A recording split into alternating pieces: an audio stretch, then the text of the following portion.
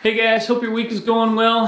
Just wanted to give you a little rundown on the Canada Skateboard Collector's skateboard mount. And so if you're wondering again why I'm wearing the same attire, it's because I've just finished two other videos that hopefully you've watched. If not, go back and watch them. So one was on the Steve Caballero Street, both the silver and the blue one, and just some of the differences. I mean, exact same board, but the silver 2019 has the old school hole pattern versus my blue one back here that has the new school hole pattern from 2018. Then the next video I did was the Steve Caballero Chinese Dragon.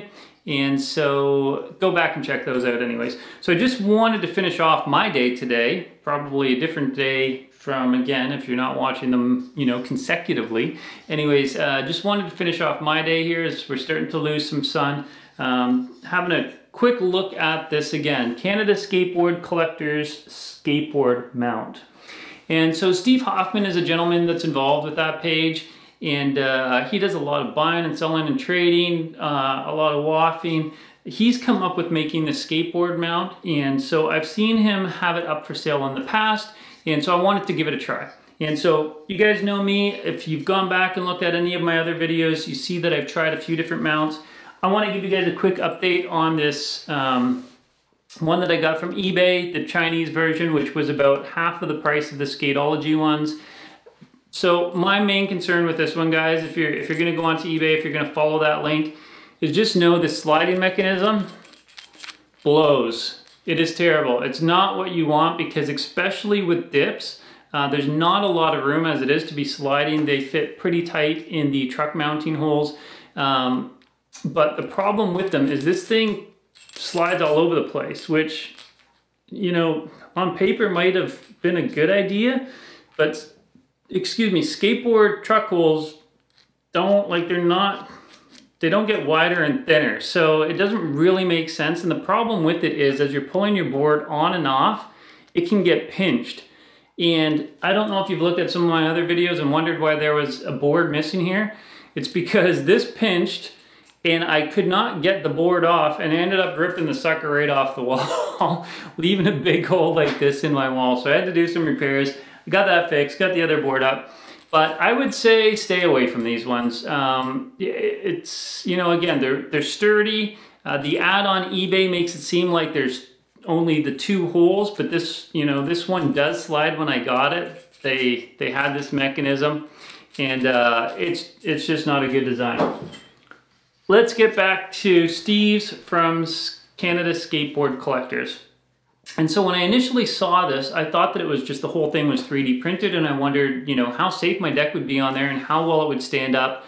I had some concerns whether or not they would slide off the end, you know, just all of that stuff. And so the way it comes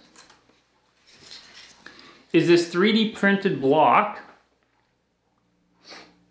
And let me show you the back here as well. And then these are actually just wooden dowels.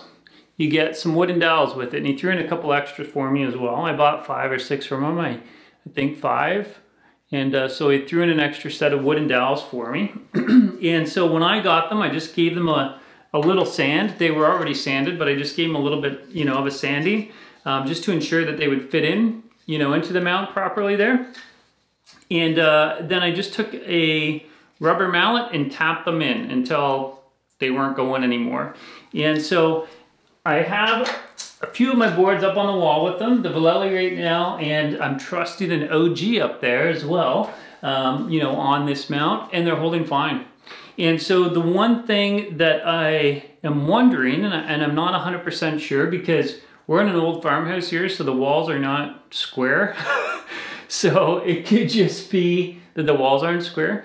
But I noticed that when I have my other mounts up there, either with the wooden block, well, just using the metal bolts essentially, I can put my boards on and the tails won't be hitting against the wall.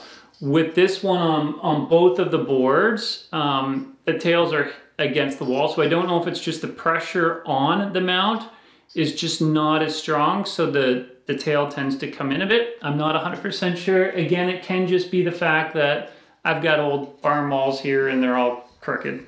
So anyways, super happy. The thing that I love about these is that it doesn't have the threads. That's the word I was looking for before, but it doesn't have the threads of the bolts, right? So as you're putting your board on, there's not that, oh crap, I feel like it's grinding on there. Yeah, you just put your board on, goes on nice and smooth, you can pull it off, and it's not super loose, so you don't have to worry about it sliding off. I'm not concerned at all about those boards sliding off there. And so as long as you've got it tacked to the wall properly, there should be no reason at all why your board would come off. Even if it pivoted like this a bit and the board started to slide, I think just based on the fact that it would angle, it'd actually just lock itself on there. And so nothing that I'm concerned with. Really happy, you know, with the product. Simple design, simple solution, but does the job effectively. And to be honest, it's at a great price point. I think I paid around $4.50 to $5 CAD per unit. And I think if you were to buy bulk, Steve gives you a deal maybe around $4.50. Yeah, I don't know. And I mean, as you know, as his business continues to grow and increase, costs might have to go up. But right now it's going to be around $5. And so if you're interested in something like that, trying something a little bit different without having to worry about, again, the threads compromising your deck, especially those dips, because once the dip, you know, gets inside those truck holes, it gets tight in there. So this is nice because you don't have to worry about those threads doing the damage. And so again, around, you know, around $5. Unless you order a bunch, then he might give you a discounted price on them. But anywho, I'll put the link in the description, and be sure to go and check out Canada Skateboard Collectors Group, and you're looking for Steve Hoffman, the Hoff. All right, guys, have a fabulous week. Be good. Leave some comments so we can chat. Cheers. Take care. Bye.